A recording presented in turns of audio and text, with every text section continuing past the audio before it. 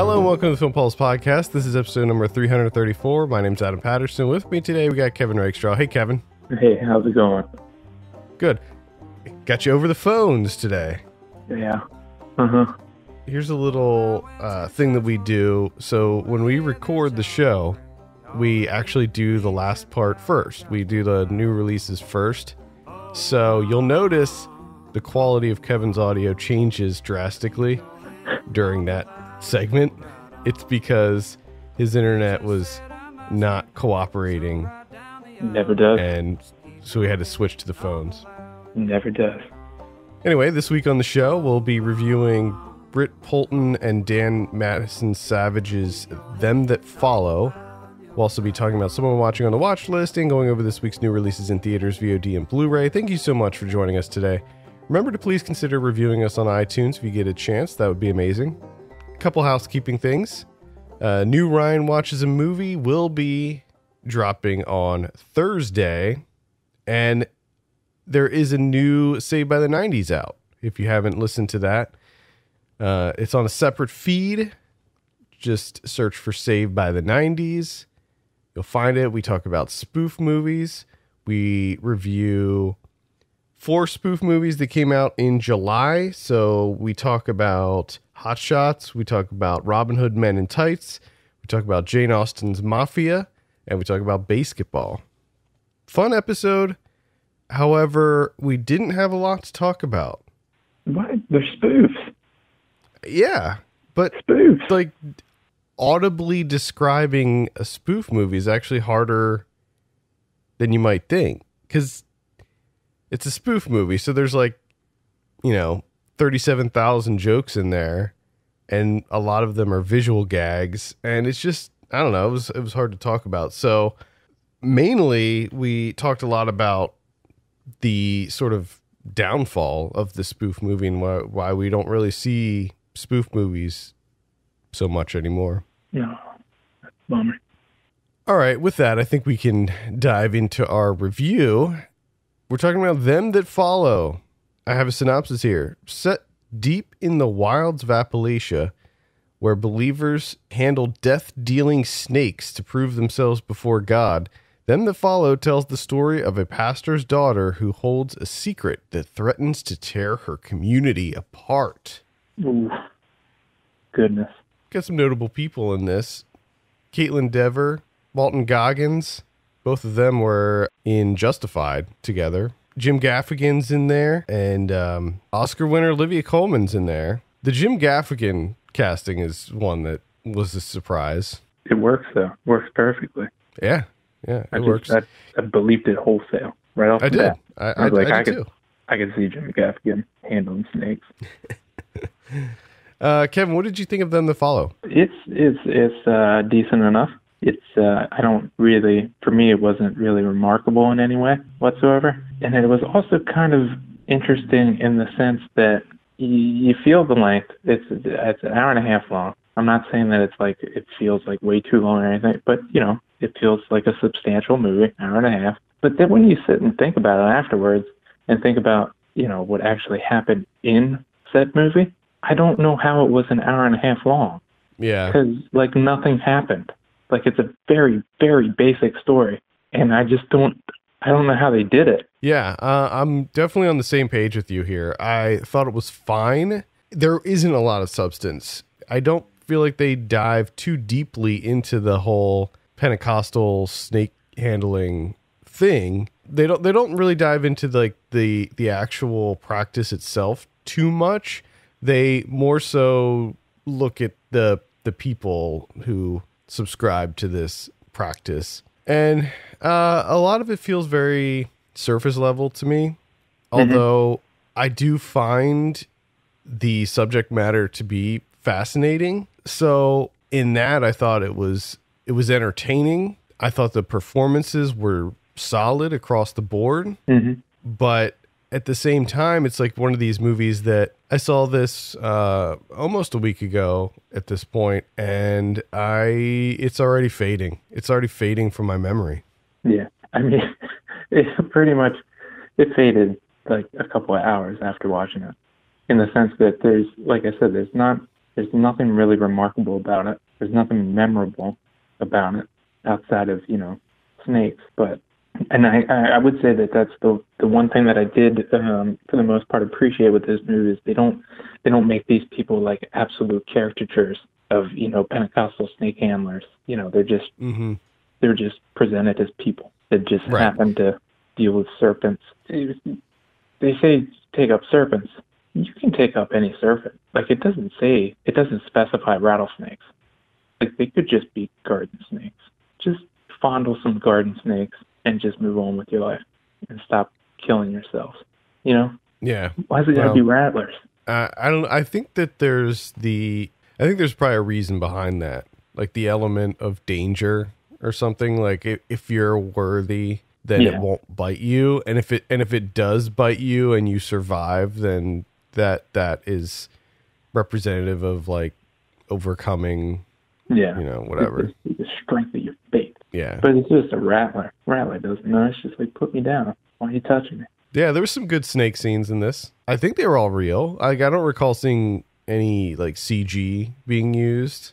No, and I do got to say that it feels like they failed on that level though, because even with the small number of snake scenes, right, that are present in this movie, I never had this like tension, like, oh Jesus, all these snakes. It's just kind of like, oh yeah, snake. And that obviously the setup of this, someone's going to get bit by a snake. That's going to be the point in the movie, and exactly when it's going to happen. Like as soon as it's kind of like set up, you're like, well, who's getting bitten by the snake. Yeah. So it never really seemed like they capitalized on that as they, draw out tension with the whole snake handling thing. It just kind of felt predetermined. Yeah, there were like really two snake handling moments that I think that were intended to be very tension filled. And during one of them, right off the bat that this person is going to get bit. Like it's just pretty much telegraphed. Yeah. Like this person's done. Which is, there's a little bit of that too throughout the movie that I thought kind of undercut everything, because there's a scene or a sequence not too long after that where said person is laying in bed and the shot beforehand is an axe, and then the immediate next shot is him laying in bed with the arm, and you're just like, well, I know what they're doing now. That's gonna happen. Yeah, and they kind of draw that out, and it's like, you already told us. Like, there's no need for this. Like, did you really have to show the axe? Getting back to the performances, again, I thought everybody did a really great job. Walton Goggins plays the father of the main character, and he's like the pastor of this church. He's great. I think that was a perfect casting choice. Pretty much, yeah. I don't think you can get anyone better for that. And Olivia Colman plays just one of the church members, but she also owns like a gas station, and she's really great in it too. I mean, obviously, I would always prefer her to be in a comedic role, but she has proven time and again that she can handle anything, any role that's given to her, and so she's pretty great in it. Caitlin Dever is she doesn't have much to do in this. No, she's not the main. Yeah, she's not the main character. The main character is Alice Englert. And there's this sort of love story thing that's happening in it too that feels, even though it's central to the plot, it feels somewhat half-baked to me. Like, I wasn't even sure what the status of Mara and Augie's relationship was, played by Thomas Mann. Yeah, it's a bit odd. At first, it doesn't seem like it's that big of a deal. It just seems like they've known each other for a long time. They're kind of sweet on each other. And then it's just like not a thing anymore. And then it's a very serious thing. And then, they add the whole Garrett angle in there, to make this a triangle. Yeah, it just feels wholly undeveloped. But it's like the unfortunate thing is it's like the main crux of like it's the entire movie, really. Right. Exactly. And this is something that they don't. I feel like they don't really explore this too deeply either. You mentioned the Garrett character. He's played by Louis Pullman, and like was this like an arranged marriage or like what's happening here with this where they announced that these two are getting married, but it's like does she like him? Was this something that the father? Yeah, I get that sense, but it's like why is this happening? Was it an arranged marriage? Did Walton Goggins? No, I think set it was this just up. I mean, I think it's mostly just to cover up the situation that she's in. You know what I mean? In terms of she discovers something. yeah. But yeah, I mean, I don't think she discovers that until after they get engaged, though. yeah. Maybe, but it's very bizarre. Yeah, and Augie is not in the church. He left the church. He's one person of the entirety of that mountain is not in the church. And there's some developments just felt out of place to me. Like Mara's character felt a bit off, considering that, you know, she was raised in this church. Her father is the pastor. And for the majority of the time, she seems to be fully engaged with it. And, you know, the whole faith angle, everything. And then out of nowhere, she just becomes this very defiant person. And then Garrett's character he seems kind of nebbish, and then all of a sudden he's like this. Yeah, they incredible abuser. It's just like what? Yeah, so that was an interesting turn. So like what they do there is there's like one scene where Walton Goggins is like, you know, you need to be the man or whatever, and I guess he's like he takes that as, oh, I should be like awful. I should be an awful human being to my fiance. Yeah. And his character just takes a complete 180. Mm-hmm. Yeah, and he becomes this like monster. And you're just like, wash my feet. Wash my feet. It's like, what? Had a long day. Wash my feet. Oh, yeah, it's kind of bizarre, some of the choices. The more we deconstruct this movie, the less I feel about it. Well, and also, even when you said in the synopsis that, you know, it would like tear this community apart, I never got the sense that like her and Augie's relationship would somehow tear this community apart. No, I mean, it seemed, because you got to remember, like you said, everybody in this little town is part of this church, so you got a lot of people, and this seems like it's a very centralized, like, focused conflict that's occurring between a few people.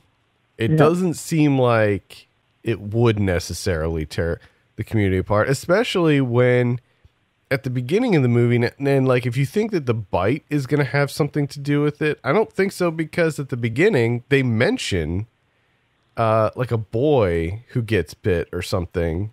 And they're just like, oh, it happens, you know? Like, and I think if I remember correctly, they said that the boy was dying, like he died or was about to die. Yeah, they usually do. Yeah, because they don't. It's they untreated. They try and treat it with the power of prayer, which rattlesnake venom does not give a shit about prayer or faith. No. It just courses through your body. It just ravages your insides. Yeah. Yeah. Overall, fairly disappointing, this one. Yeah, unfortunately. A little bit let down. There's some strong elements to it. I mean, it looked pretty good. Nothing amazing, but there's some decent cinematography in there. Any final thoughts? Them that follow? No. Ask me, and you know, at the end of the year, if I remember this movie, and I have a feeling that I won't. Yeah, I agree. All right, what are you going to give it out of 10? I give it 4.5, 5. Yeah, I'm sitting at around a 4 on this one. I'm tempted to give it a bump just for the performances. So maybe I would give it a 4.5. That's Them That Follow. That is playing in select cities right now. Let's move on and talk about someone we've been watching. You're going to be surprised to hear this, Kevin, but the Fantasia Festival has concluded. No, it hasn't. It is. No, I just read that they extended it 3 months. It is. They've. Oh my God, I don't even know what I do. I just pass out. There's a couple other ones that I can mention that I saw at the festival that have since screened. One is called Tone Deaf. This is directed by Richard Bates Jr. He's the guy who did Excision and Suburban Gothic. Okay. Two movies that I thought were okay but flawed. Excision being the stronger of the two, but I thought that they were both pretty solid. He's an interesting director. He has some really interesting ideas that he brings to the screen. He does a lot of like kind of like fantasy, like nightmare scenes that are always really, really well shot and kind of visually trippy. And he does that with this movie too. So Tone Deaf stars Amanda Crew and Robert Patrick. And Amanda Crew plays this like millennial who she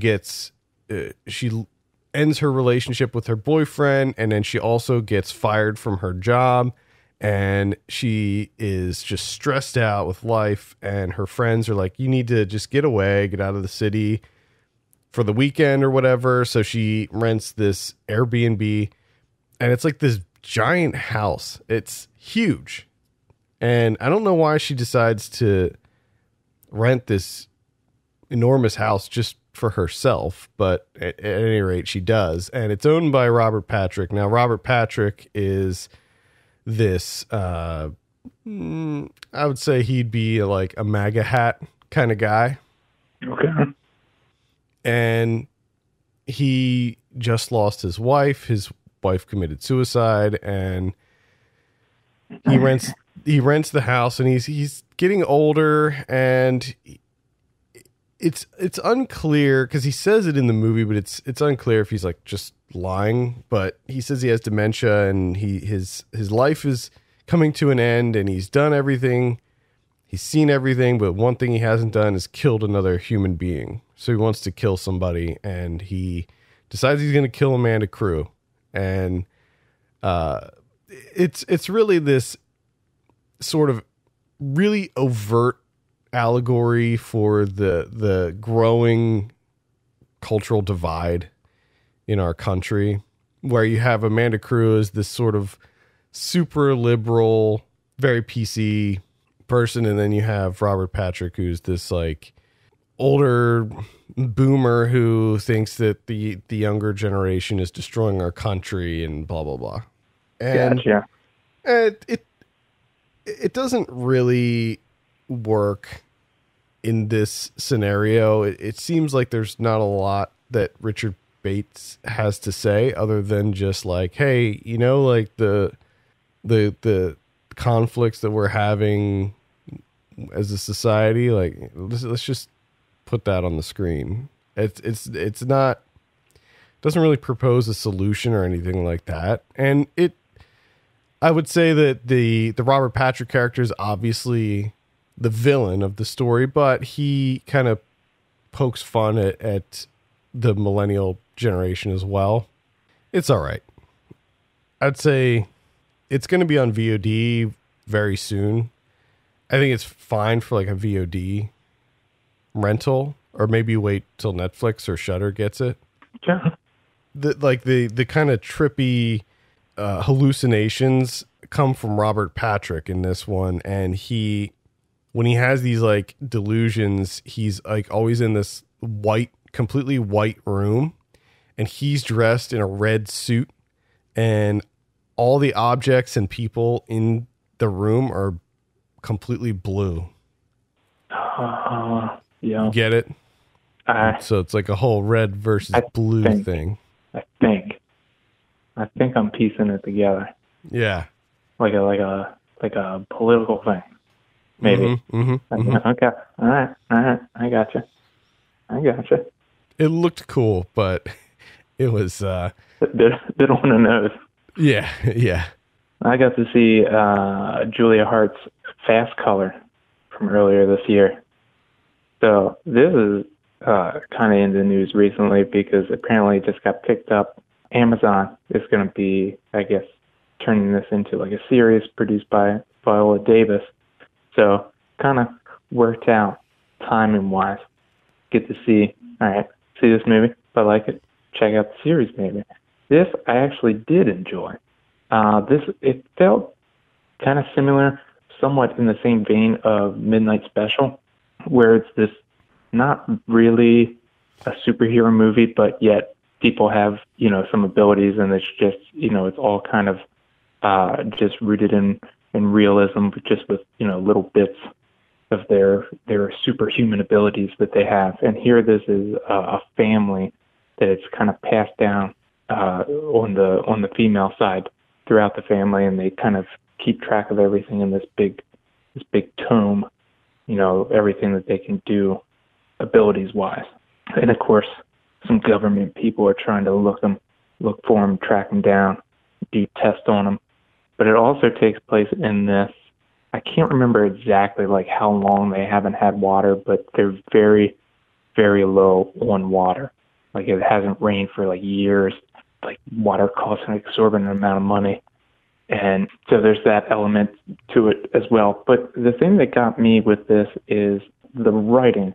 Like, it's not necessarily an origin story, but it kind of is just a little bit, because you have 3 generations of people with these superhuman abilities, which what they can do is like essentially take things apart, which is just like any object, kind of break it down into particles and then put it back together with their mind. So you have the 3 generation thing. So you kind of have this origin story, but you also have the main character of Ruth, which is played by Gugu Mbatha-Raw. Like she's the lead, and she's kind of like on the run because she was at one point picked up and they were running tests on her, but you don't really see any of that. You're kind of introduced to her as her breaking out and returning to her family. So you kind of have that as an avenue to explore. You have the way that it ends up ending, which is a perfect drop-off point because you can go in numerous different avenues with that. So it really makes a lot of sense that they're going to develop this into a series, because it feels like there's a ton of things that they can do with it, like a lot of history there with this whole storyline. So I'll be interested to see how this series plays out. Cool. Might have to give this a look. Last week when you said it, we talked about this, I think it was last week, and I said that I heard bad things about it. I got this mixed up with another movie that has, I can't find the movie, but it has a similar looking poster. It was a movie that came out earlier this year, and it was like I think it was like a love story, and it was in theaters for just a very short amount of time, and I can't remember the name of it, but at any rate, yeah, I got it mixed up. I feel like there was a movie that came out at the same time as Fast Color that I used to get it confused with. Yeah, I can't remember what it is. I saw one called Homewrecker. This is directed by Zach Gain, and this is kind of I don't know how to describe this movie. It's not great. Well, I'll start with that, and it's basically about this young woman who meets this older woman in her yoga class, and she kind of the older woman sort of attaches herself to the younger woman, and it like shows a very strange interest to her, and she ends up going over to this woman's house, and the woman turns out to be sort of crazy and locks her up and sort of kidnaps her, and I guess she's planning on killing her, although I'm not sure she thought that far ahead. It stars Alex Esso, who was in Starry Eyes, and the older woman named Linda is played by Precious Chong, She's very bad in this, and like she does a good job of acting like a crazy person, but at the same time, her acting is not very, very good. There's these fight scenes that occur between the two of them where they're like kind of fighting and wrestling, and the fight scenes are so bad. It's baffling how they looked at this and were like, yeah, this works, because it's just it's frustrating, the fights. And I don't know, it just didn't. There were some good ideas at play, there was some fun twists, but yeah, it just didn't really work. Again, that's called Homewrecker. I do not have a review for this up. There's only 2 Fantasia movies that I didn't review that I saw out of like 20, and this was one of them. Yeah, it makes sense, because it seems like you're frustrated to the point of being speechless. Yeah, I just don't have a lot to say about it. It was just not very good. Yeah, those are fun to write about. It's always great when you have the opportunity to just be like, you know what, I'm not going to write about it, because I wrote 25 other ones. Yeah, I mean, with this one, it was like I didn't like hate it. I didn't hate it, so it wasn't like I wanted to write a review that just ripped it apart or anything. Because, like I said, there were some good ideas in it, but it was just like I didn't want to have to. After I was done with it, I just wanted to be like, okay, I've seen it, I'm done with it, I'm putting it away. Well, the only other thing I saw, which I think came out earlier this year, or maybe it came out last year. I can't remember. The Hate U Give. Is that a last year movie or this year? Yeah, it was last year. Last year. All right. Getting caught up over here. So this is directed by George Tillman Jr. Overall, this is pretty good. It feels extremely polished in the sense that you can tell that this was made for what I would call quote-unquote general audiences, to try and appeal to everyone, to try and bring in as big as an audience as possible. So with that in mind, it feels a little bit neutered in its, in its pointedness. We're dealing with race relations and everything. And it feels like there could have been a little bit more to it. I mean, there's still a great deal in there, but again, it feels like a studio version of something that could be far more radical. But I think overall, for the most part, it works. It accomplishes what it sets out to do, and it has a great performance. This movie is completely anchored by Amanda Stenberg, who plays Star, the main character, and I think she really makes it work. Her performance really makes it work, and it is what it is. I was kind of surprised that it was as good as it was, because I had a feeling, that this could have really went south. Mm-hmm. It just kind of been, a bit ridiculous, but overall, gotta say it was pretty good. That's The Hate U Give, Thug. Yes, that's a weird thing that they kind of like. And now, granted, I haven't read the book that this is based on, but the one character that ends up getting shot by the police, he talks about thug life, Tupac's whole philosophy, and they kind of like bring it up numerous times throughout the movie, and it always just feels kind of weird, like really inorganic, the way in which they bring it up. So it kind of has that like after school special feel, like they're kind of like shoehorning things in, which kind of takes away from it. That's what it kind of has that feel to it, like they're trying just a bit too hard. All right. The final one that I'll mention is called The Divine Fury. This was added as like a secret screening at Fantasia. It was the final movie that they screened. It's directed by Kim Joo-hwan. This is a South Korean action horror movie which involves an MMA fighter who teams up with a priest in order to carry out a series of exorcisms. It turns out that the city is being plagued with these possessions. Like all of a sudden, just everybody's getting possessed, and this MMA fighter. It turns out that he like developed stigmata in his hand, and it turns out that he can exorcise demons out of people very easily with his crazy stigmata hand. Oh boy. And so the setup for this sounds awesome, right? Like action horror movie, MMA fighter, priest taking down demons. It sounds incredible.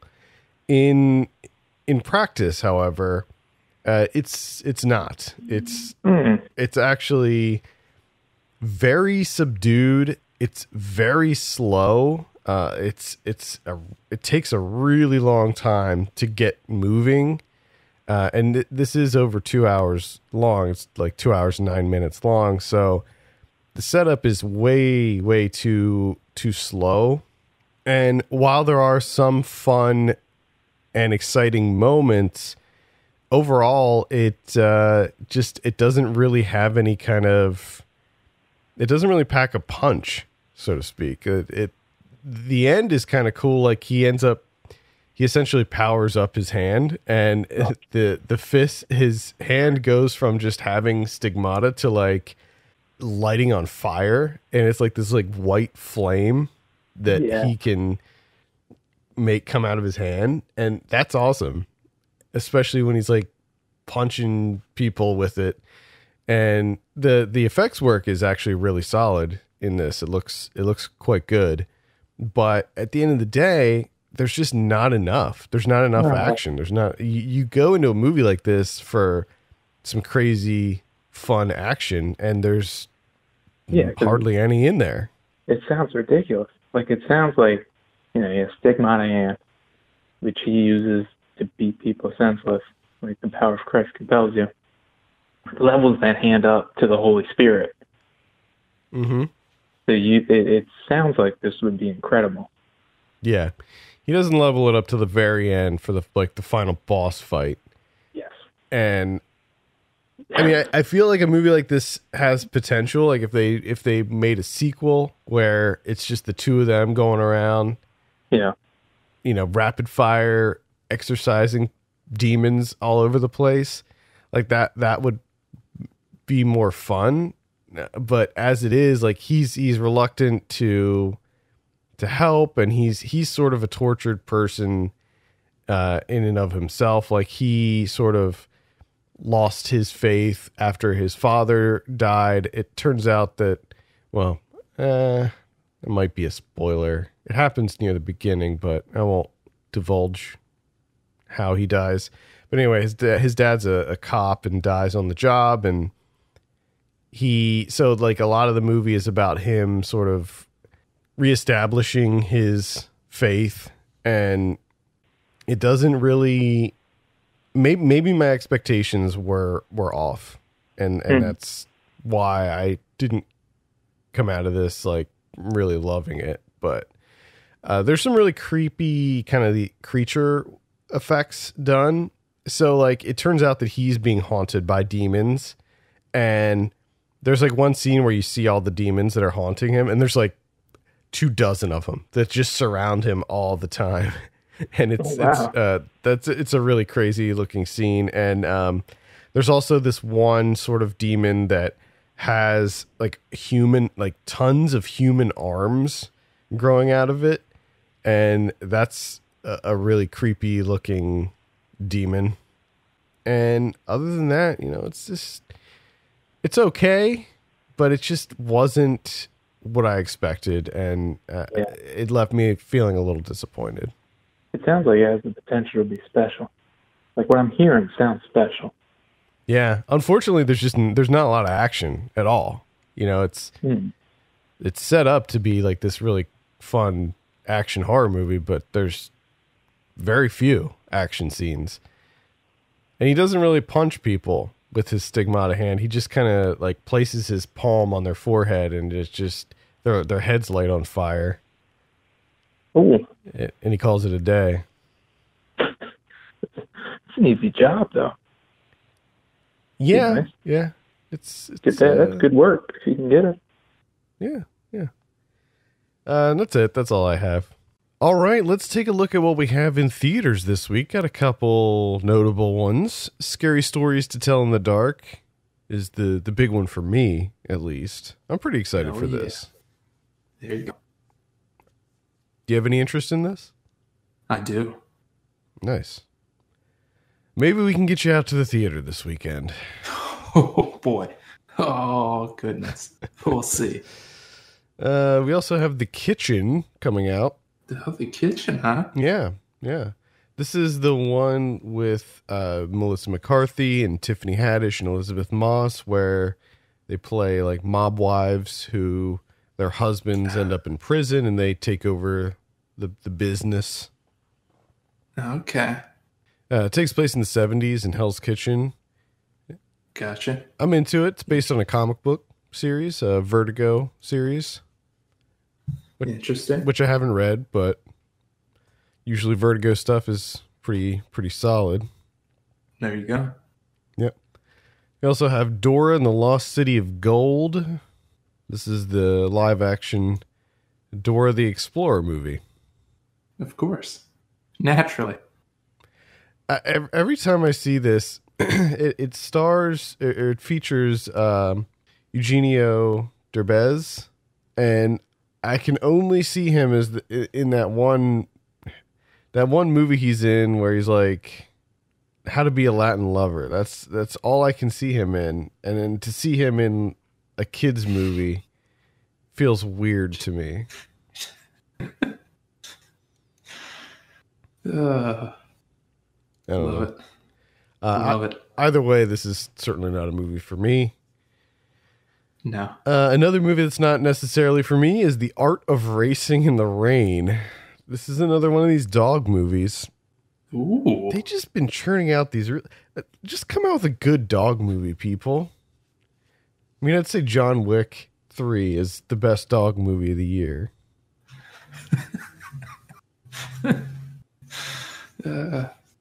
See it and you'll agree with me. We also have the Peanut Butter Falcon. This is the one with Shia LaBeouf, who he's like a drifter or something, and he befriends this guy with Down syndrome, and they go on some kind of adventure, or they go to like find like a wrestling school. I was really hoping that you would say he befriends a falcon. No, the name comes from the guy's wrestling name. Like that's what he wants his wrestling name to be or something like that. Okay. Interesting. Yeah, I don't know. This one doesn't really appeal to me. Let's see. We also have Dying to Survive. This is in limited release. Brian Banks. I keep getting emails about this. This movie does not appeal to me at all, but it's like a sports movie. All-American high school football star committed to USC who finds his life upended when he's wrongfully convicted of a crime he didn't commit. After the Wedding, we got One Child Nation. We got Necrotronic. And that looks like it's it for theaters. VOD this week. We got, on the 6th, we got 2 hours, which is like 2 hours. Okay. Teenage slacker Tim Edge gets more than he bargained for when he convinces his 2 best friends to skip a school trip. Oh, man. Tim discovers he only has 2 hours to live. So it's like he tries to do a bucket list, and it's just it's exhausting for me to just even describe this movie any further. Not having. No. Moving on. Consequences. 17-year-old Andre is admitted to a correctional facility where he meets Zelchko, who begins to exploit him in return for keeping his sexuality a secret. Oh, okay. There you go. The Night Sitter. This is a horror movie from the creator of Final Destination. Hey. Don't read this bedtime story aloud. Oh, no. Don't do it. And then on the 9th, we have Corporate Animals. This is with Demi Moore and Ed Helms. Wow. That's a throwback. We have Necrotronic, and that looks like that's about it. If you're wondering, Necrotronic looks... You got to see that poster. Holy cow. Oh. Looks very rough. How we spell Necrotronic? And there we go. Oh, it was the K. Yeah. I was wondering if they're going the K route. They did go the K route with it. Down on his luck, sewage worker Howard North discovers he is part of a secret sect of magical demon hunters. Oh boy. Watch out now. Yeah, he just gets dragged into the global conflict between the necromancers and Finnegan.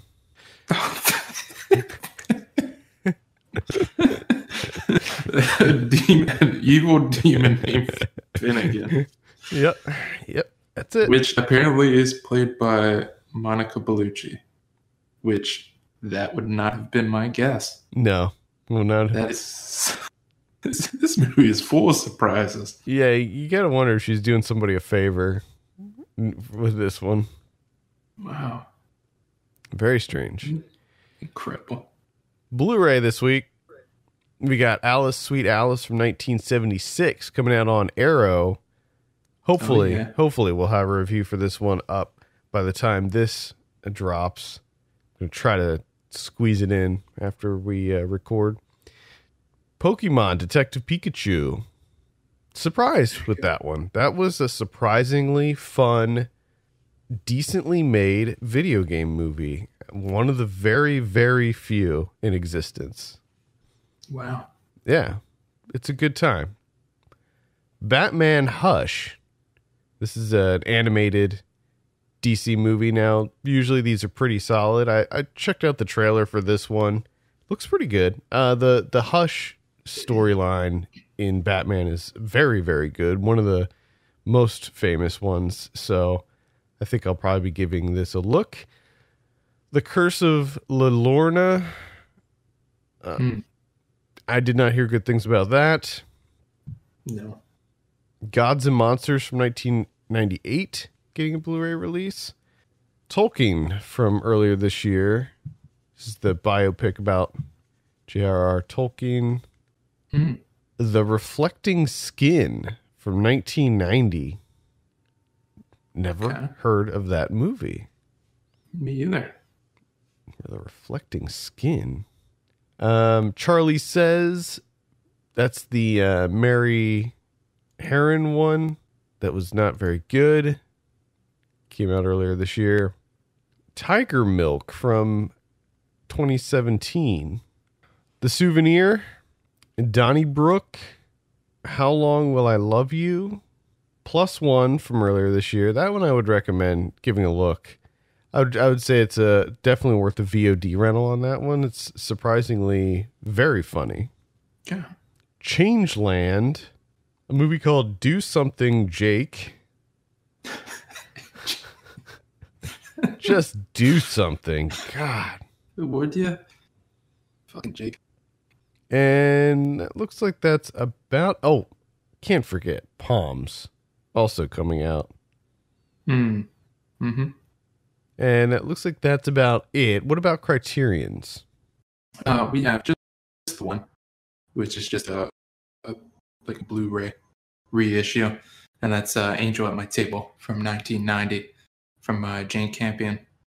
This is like an autobiography of Janet Frame, famous New Zealand author. It's a good movie.